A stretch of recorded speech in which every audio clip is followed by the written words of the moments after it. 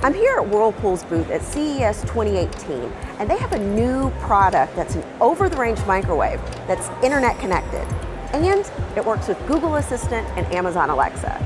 That means with limited functions, you can tell your smart speaker to start cooking some food in your microwave. Now, this isn't any old microwave.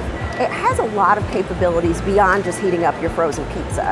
It has a convection fan and a cooking element built in, so it's a little bit like having a small oven right above your real oven. Another pretty cool feature that works with this oven is its integration with Yummly.